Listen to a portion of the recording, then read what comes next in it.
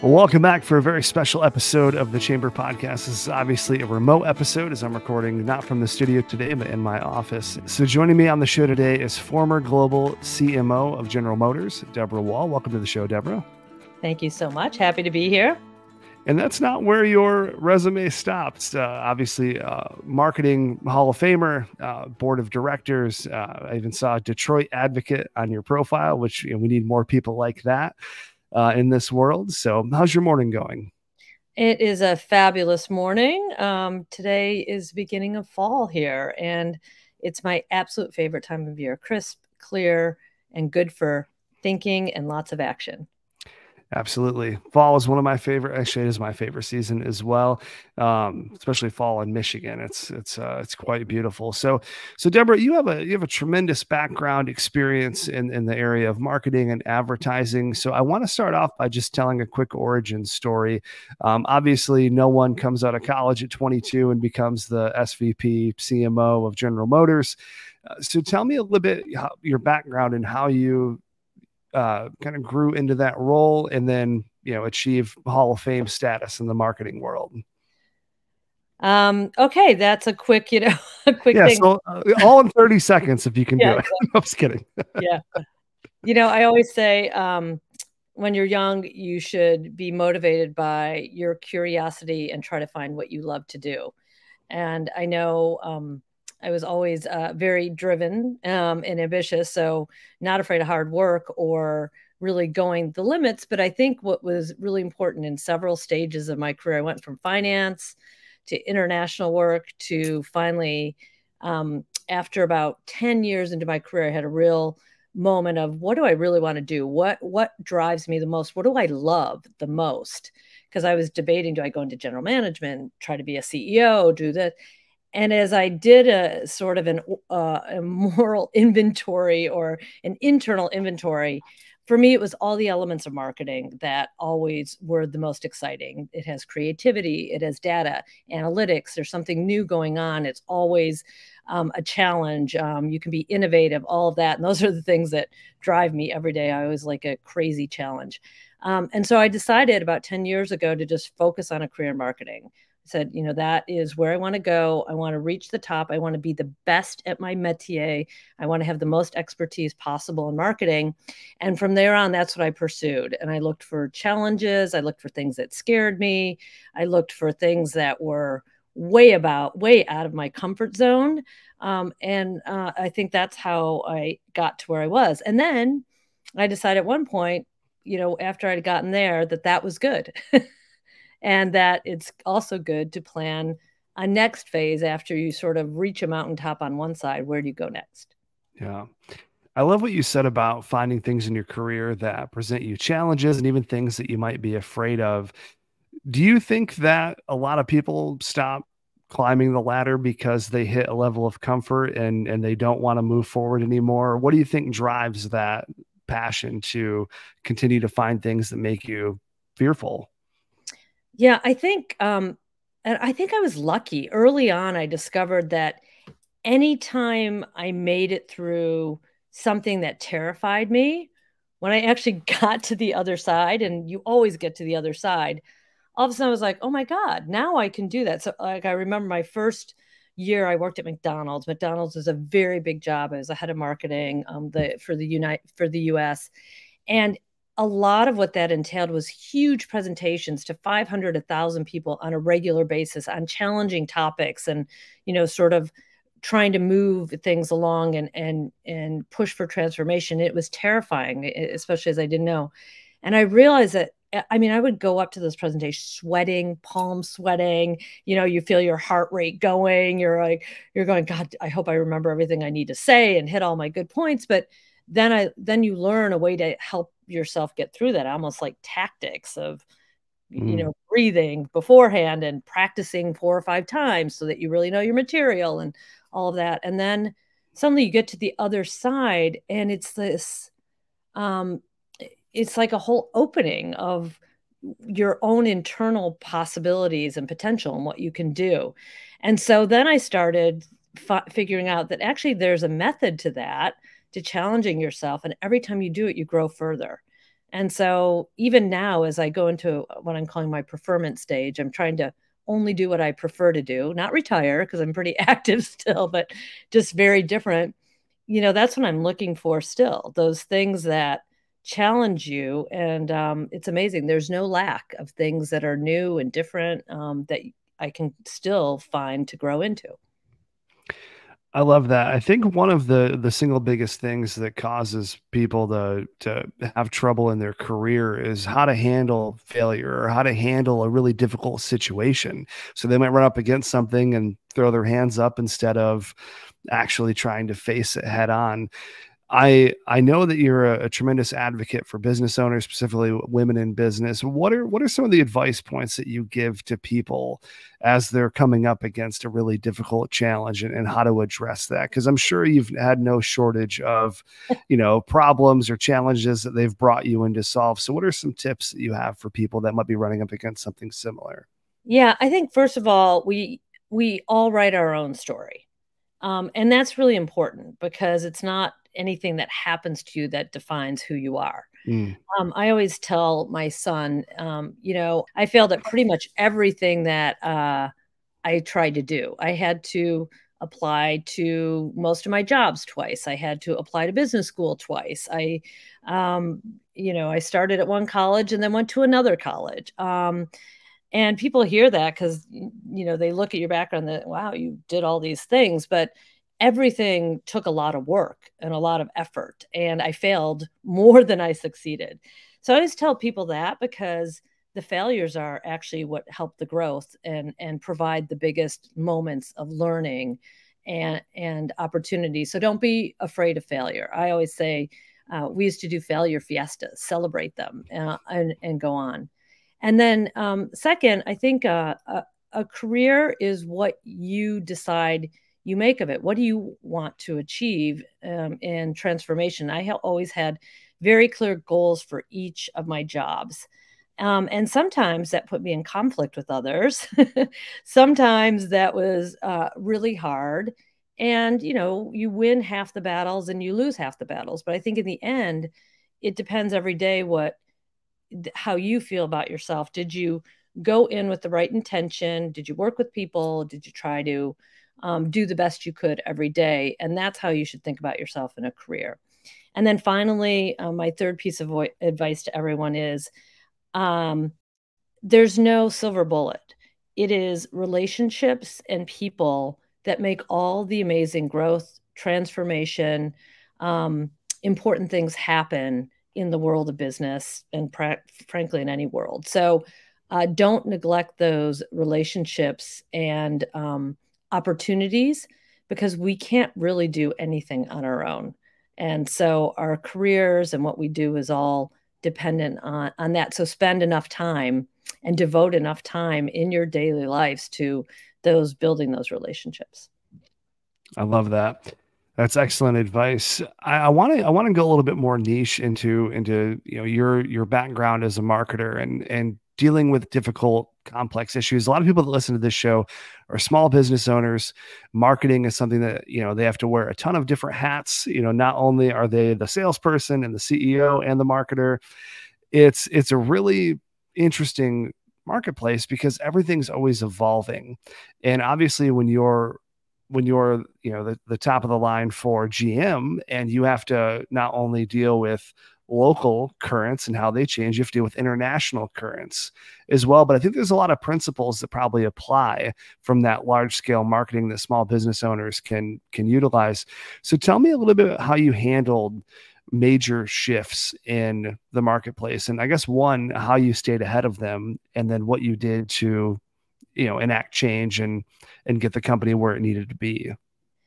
Yeah, I think, I have a few philosophies that I always kept at the core, no matter what business I was doing. So I advise everyone to really think hard about things that have worked in your life and business that you hold true because they usually go through for any. So for instance, one of mine was because I deal mostly business to consumer businesses and work with consumers, not as much B2B, but really keep the customer at the center of everything I do, because if you create value for that customer, they'll create value for you. So that sounds so obvious, but it's not as easy in day-to-day practice as you're buffeted by financials or cash flow needs or all of those decisions you have to make. But I think keeping that eye on what truly a customer will value and why, and then how you can deliver that is super important. And then my other philosophy was make sure you move fun, fast, and flexibly, because you always have to be on your toes no matter what strategy that you have. So with those two things, I would take that forward. And then the next piece of that is, all right, no matter the size of your business, communication is critical. Having a core value that you can talk about that your consumer will respond to, and making sure that that's a consistent approach in everything that you do, all your communication, whether you're doing it one-to-one, one-to-many, whether you're doing it digitally, whether you can afford something larger, especially online these days, you have to really be precise about what those messages are. And then I've always told everyone, stay consistent with those and the value, because repetition works. It's really simple. But a lot of businesses don't spend enough time on the positioning of their product, on the value that it provides to their customers, and making sure that they're in the right sweet spot, and then repeating. As a business leader, a CEO, CMO, I always told everyone, you're probably going to get really bored with what you're saying, but that doesn't mean everyone else is. So you should be able to repeat the same thing over and over again with that core value proposition for years. And that's what creates that consistency, and repetition actually does create value. So do the work up front, really understand what your customers value, and then stay consistent. I want to transition to social media for a moment. That's obviously a large part in the digital marketing space. Now, and this is the same for me when I first started engaging in marketing, social media wasn't nearly as big of an industry as it is now. What are some things that you did to handle that transition for GM, and really just in overall? I know you've worked with several different companies, but I'm sure it's just like when people had to go from, print to radio, and radio to TV, and radio to digital. There's a lot of universal principles that I think stick with marketers. But if people are leveraging too much of an outdated media source, they're going to quickly, fade away. So what are some tips that you have for people on dealing with changing media platforms? Yeah. I think one, if you're in the marketing world, is the excitement of it. It does change all the time. In fact, over my career, the last 30, 40, I can't believe how much change and how much has been different. What stayed true is that you still have to reach out to customers and find a way to communicate with them. Mm-hmm. So again, keeping an eye and moving with your customers is really important. What I found through most of my career marketing is that the customer was always ahead of everyone else. And so it was always, how do you catch up and move quickly? And the second is, I think those core strategic principles of positioning hold true for no matter what media you are. But then, of course, you have to adjust how that message is delivered. So, I've gone through the phase of everything was TV commercials, 30-second to 60-second. And those had a certain formula about them, and you knew how to do them, and you could make them beautiful.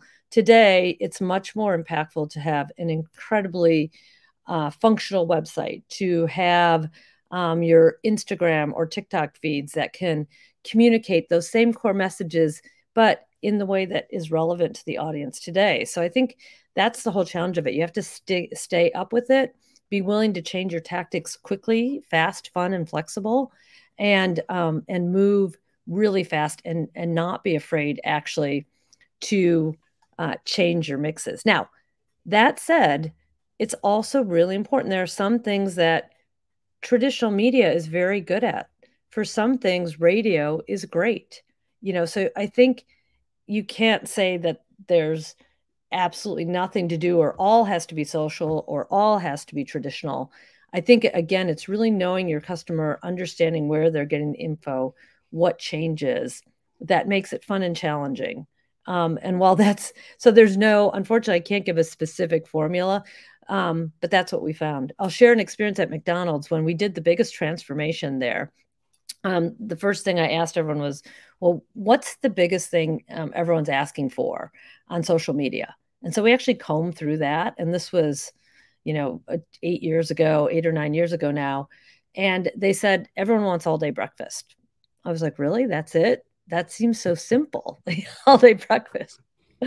And we found a way to deliver that and communicate that very effectively. But what was most important was once we found that insight, then it took a lot of operational production. It's very challenging to actually cook eggs and hamburgers at the same time.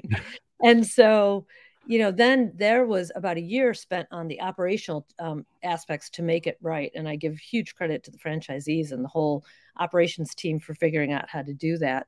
And then it was really, again, making sure that the communication was in the channels. And from that time on, McDonald's started an app. They did digital menu boards. I mean, all kinds of interesting things that completely changed the way the traditional mix of media was perceived to all these other values that were really important. So I think it's important to look at all those, move quickly, don't be afraid to experiment, and just keep following your customer.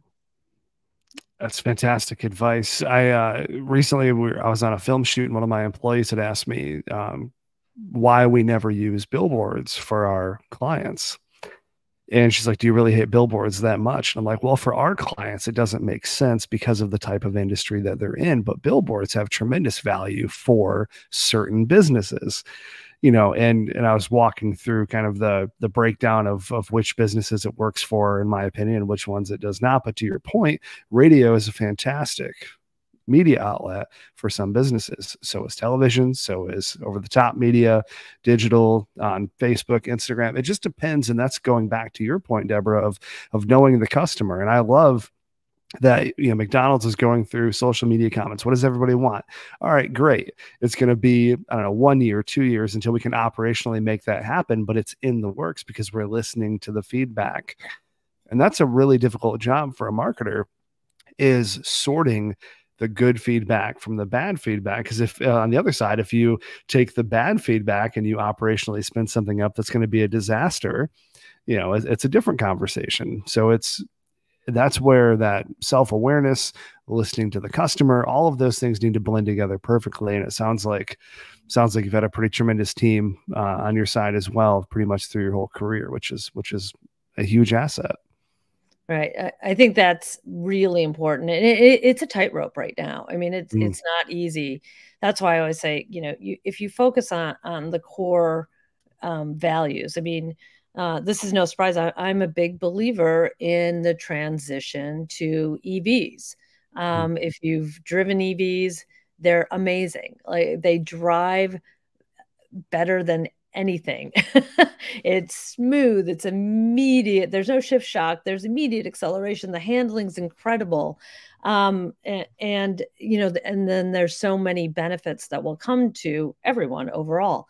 Now, that's a hard topic because there's a lot of people who are like, no, we don't need EVs, we can't transition. I mean, it can be very fraught. So, something that I thought was really important always is you focus on what are the core benefits and values to your consumers. What are people really looking for so that their personal experience is incredible and easy, and it makes life better, and it creates more value in their lives.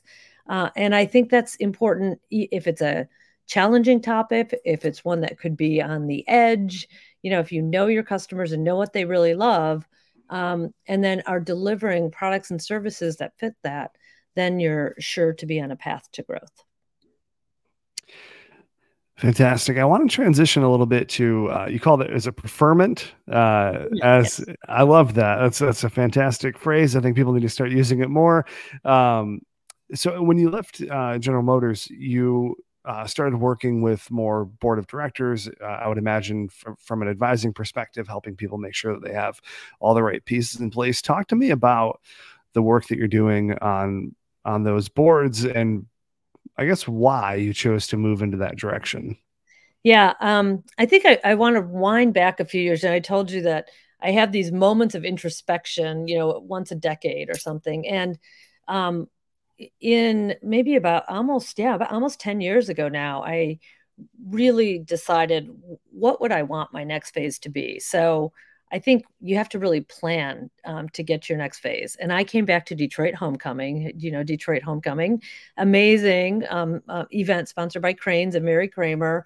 And I was an expat at the time. I had been born and raised in Detroit and left for, decades.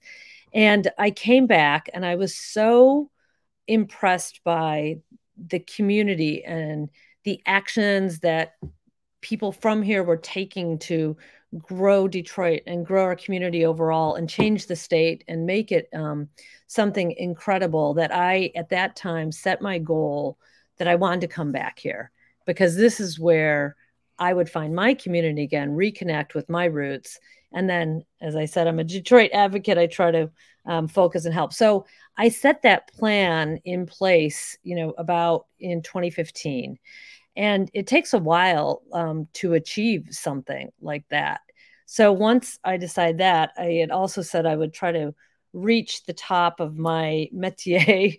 And I felt like I had achieved that at General Motors. And when it was time to leave General Motors, and it was an opportune time, I would say, they then you can really start putting into action all the other things that you've always wanted to do. So for me, it's a combination of three things. Board work, so that for me, it keeps my mind sharp. I can do governance. I can take the experience that I've had and bring it to other companies, which I find really exciting. And I'm in some of my passion points because I'm working on some MarTech boards that are following up on all the things that I was extremely passionate about. And then my other are sort of my philanthropic boards that are all Detroit and Michigan focused, because I think that's an important part. And then the third leg that I have now is time with friends, community, family, that, over 40 years of nonstop working, I never had time. So I find this to be a really great way to use all those things that, you might have worked on through your whole life, and then think about what do you want to do in the next active phase that might be very different. And I really suggest planning like 10 or 20 years ahead. And that's okay to do that, and you should. Yeah, I would imagine that people might feel there. It's if you're planning 10 years out, that man, who knows what's going to happen. But that's kind of the point, is you're at least aiming for a direction, and you might not hit that exact target in 10 years. It might be 12 or 15. But if you don't think about it, it's going to be kind of wandering aimlessly, right? Right. And you probably have, I mean, I think for me, my parents passed away in their 80s a year and a half ago. I just turned 60. And you look at it, and actually, we have decades where we'll probably be able to do things. And then I read this great book. I'm going to do a PSA. This is called Yeah. Roar by Michael Clinton. It's a great book that actually talks about how can you plan this out and what should you do, and the things that people were able to evolve into. Now, there are a lot of really high achievers in this book, so it was frankly a bit intimidating, but inspiring, nonetheless. And so I just want to pass that on, because I think it's really interesting. A career does not define you. One job does not define you. How you make choices in your life defines you. And you should do that along with your values and what's important to you at certain times. So if you think about it and plan, I think it can be extremely rewarding. Excellent. So I know Detroit advocate. So I want to close on something on the lighter side of. Do you follow Detroit sports? Yes, I do. Excellent. So what's your prediction for the Lions this year? We're Looking going there. we're going far. We're going far. I am I have to admit, it started for me with Hard Knocks. Thank God for that. So I could really get to know the characters, which again speaks to the value of the marketing profession. Getting to know everyone was amazing. I've gone to two games already. We're going to two more, which I'm very excited about. And I just love the fight, the energy, and the approach that I see Dan Campbell and the team taking. So I'm like, come on, Lions, let's go. Here's for Thanksgiving game this year. It was a very impressive win yesterday. So we're recording this on October 2nd in case this comes out after a loss, God forbid. Everyone's like, what are you talking about? Well, we got the Green Bay Packers, so let's go again. We're going to see them again on Thanksgiving Day. Absolutely. It's a good time for Detroit sports. I'm excited. I'm a huge basketball fan, so I'm excited to see how Cade Cunningham comes back this year for the Pistons. And it's a good time to be a Detroit sports fan.